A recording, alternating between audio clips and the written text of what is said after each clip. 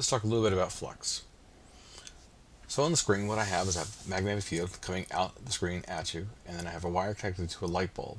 And the wire's got a little loop inside of it, the coil. It's an enclosed shape.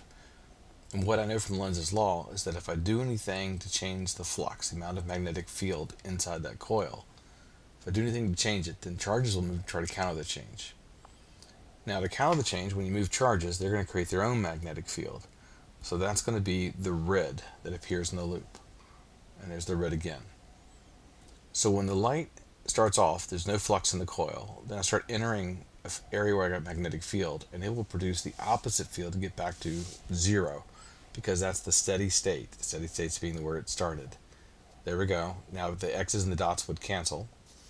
Moves through the space of the magnetic field. There's no change in flux.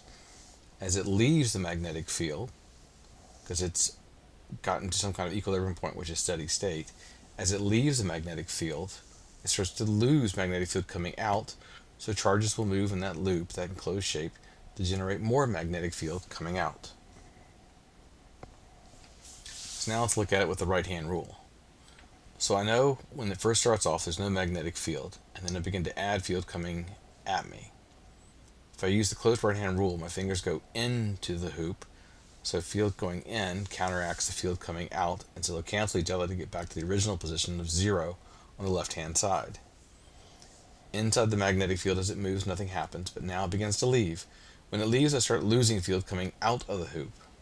So that means I use the closed right-hand rule and grab it so that my fingers are coming out, because I've got to add the field that I'm losing to oppose that change, and that shows me the direction of the current. So when it enters the field, I've got the current, and I've detected it going one direction, and when it leaves the field, it goes the other direction.